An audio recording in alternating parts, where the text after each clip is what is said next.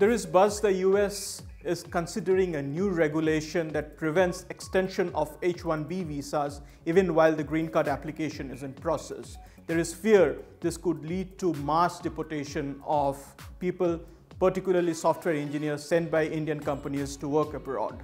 The important point to note here is we are in an era of de-globalisation.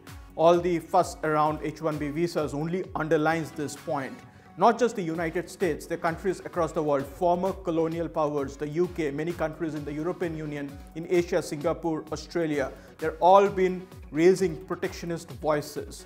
What does this mean for Indian businesses, for Indian exporters? Their cost of doing business is going to go up substantially and they will have to live with that. There are implications for American businesses as well. There's a shortage of engineering talent across the world. United States is no exception to that. If this H-1B issue goes through, they'll be starved of engineers at a time when there is wide-scale disruption in the way people are doing business. There's shift to digital. New technologies are disrupting the way people do business.